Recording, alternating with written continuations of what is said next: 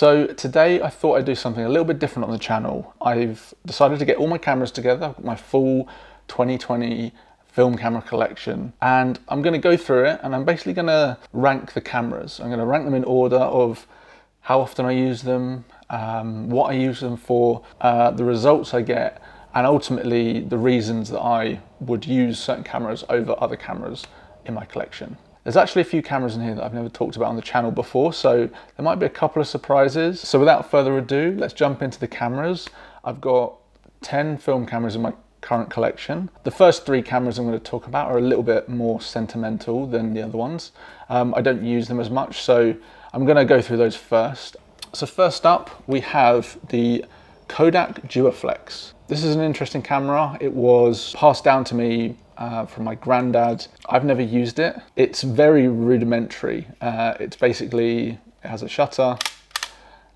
You can hold the shutter as long as you want. There's no controls when it comes to shutter speed or anything like that. It's essentially what I would describe as like a pinhole camera, I guess. It's a bit more of probably more advanced than a pinhole camera, but from what I can see, it is very basic in its build. The back comes off. There's a spool in here.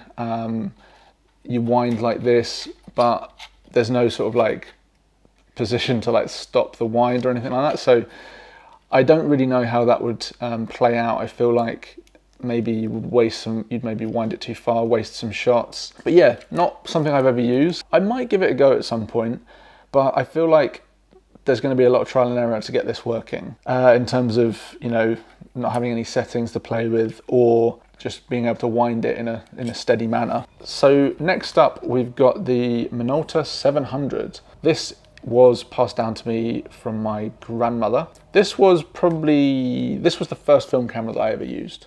So this kind of got me into it. At the time when I was shooting digital, my gran basically gave me this. She used to take a lot of photos when she was younger. She doesn't really do that anymore much at all. So yeah, she just gave it to me because she knew I was into photography and I had some different digital cameras and wanted to see if I would have a play around with it. It's actually quite digital. There's a lot going on in terms of like autofocus and auto wind and stuff like that. So it's a bit tricky to get the results sometimes. My experience of it is that I've found that I've missed frames quite a few times. I think it's not really a reflection of the camera. I think it's just because it's old. So maybe sort of a quarter of the shots would be blank, which is not ideal, but obviously that's not the camera, that's just age. So yeah, this is probably not something I'm going to use again.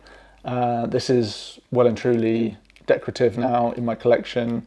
Next up, we have another Minolta. This is the Minolta XG-M. Again, this was given to me by a family member. This was my father-in-law gave me this. This is a pretty solid camera. I've used this quite a lot traveling a couple of years ago before I had sort of other cameras to take around with me. My review would be, I like this camera. I think it works well. It's a nice camera. I think the one thing I would probably change if I was going to use this again would be the lens. I don't think the lens is as sharp as other ones that you could get for this camera. And it's definitely not as sharp as some of the other lenses that I've got on other cameras. So yeah, this one's kind of, again, occupying the sentimental, more decorative part of the collection now. But I was using this, and if you're looking for something to pick up that's probably quite cheap, this is a solid option. Yeah, it works. It's very sturdy. It's all made out of metal. Minolta's pretty solid, so I would recommend that if you're getting into photography as like a first camera or something you want to play around with perhaps. Next up, we have the FujiFilm Instax wide. This is an absolute beast. It's pretty big. It's almost bigger than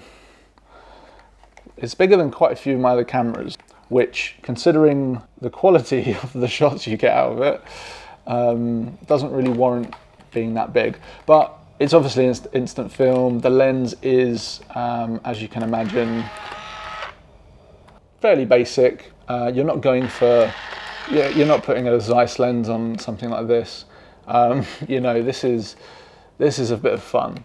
I've probably taken more photos on this camera though than a lot of my other cameras. I keep it in my flat. Whenever people come around, I take a photo, we put it on the fridge. It's great for memories. In the past, I have used it a few times on portraits. It's not ideal. It is a rangefinder. It's not great for portraits. I wouldn't recommend using it for that, but it's a fun addition to your arsenal if you want to just whip something out. But obviously it is massive, so you know, if I'm looking to do sort of proper portraits on instant film, I have a back for my RZ which I use instead of this now. So next up we have the Mamiya 645. I've had this camera for a number of years now. It was featured on the channel a while ago. I think it was like episode 6 or 7 perhaps. We took different pictures of the South Bank and sort of skateboarders and stuff. Honestly, I haven't used this camera. I used it in that video and I used it one other time at a party with some friends just to kind of test it. And I just haven't used it since. I think for me, it just doesn't have a purpose. It sits in the middle of obviously some of the 6x7 cameras that I have and then 35mm. It isn't necessarily something that I need anymore in my collection. I haven't used it, I haven't felt the need to use it. But that isn't to say this isn't a nice camera. I think I might give it another go. Maybe I'll put a flash on it. I think that could be quite fun actually. But for me right now, I would probably I have been considering selling it for a number of years. So next up we have the Contax N1. This is again something that was featured on the channel, I think once, possibly twice, quite a while ago. Honestly, I haven't used it recently, but I do really want to use it. I'm gonna make a point to try and use this again this year. It is a zoom lens. It's got a Carl Zeiss 28 to 80 zoom lens, which is a really nice lens. Yeah, keep your eyes peeled. Hopefully this will be on the channel in the future. And it's also a really nice looking camera. I think this is probably one of my favorite looking 35mm cameras that I know of. So next up, we are getting into the big boy territory. We've got the Mamiya 7. Arguably, this could go higher on a list. And I think for a lot of people, this would be possibly at the top. The reason it's not up there on my list, like right at the top, is just the type of photos that you take with it. This is perfect for street, landscape. It's not ideal for portraits. The results you get from those sorts of things is not something that excites me that much. So yeah, this is very much something I keep in my back pocket. Well, I don't keep it in my back pocket because it's too big, but I keep for specific occasions. If I'm going out to shoot in the street, I have recently been using it quite a bit. I'm trying to use it more because it is just a really nice camera and I do like using it. I just struggle a little bit with the results compared to some of the other cameras that I'm going to talk about in a minute. I do think for me, one of the big things on this camera is the fact that it's a rangefinder.